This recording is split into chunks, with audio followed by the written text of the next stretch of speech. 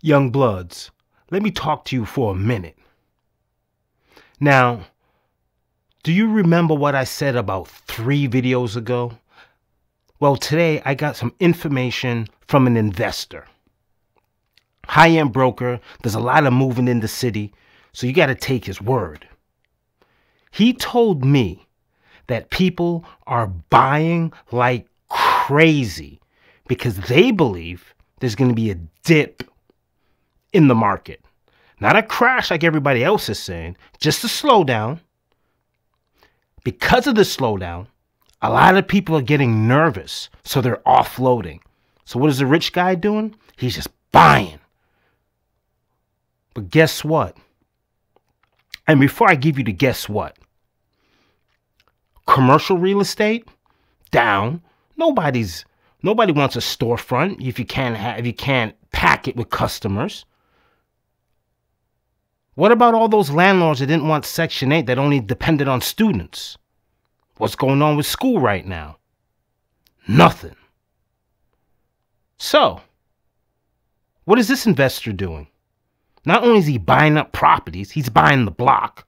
He's spinning the block. Guess what else he's doing? Stacking it with Section 8. Why? Because it's a guaranteed paycheck, even during COVID.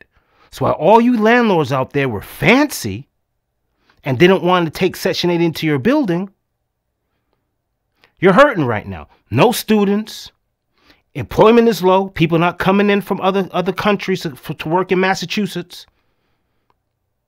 Commercial real estate, all you motherfuckers on Newberry Street that was charging big money. You could blame it all you want on the riots. But that's over. Guess who's making the bread? Section 8. Uncle Shakes is right again. Man, it is what it is. Let's get this video to 2 likes. We're still chasing 25 subs, which is a... You know the routine, baby. Peace and love. Peace and love.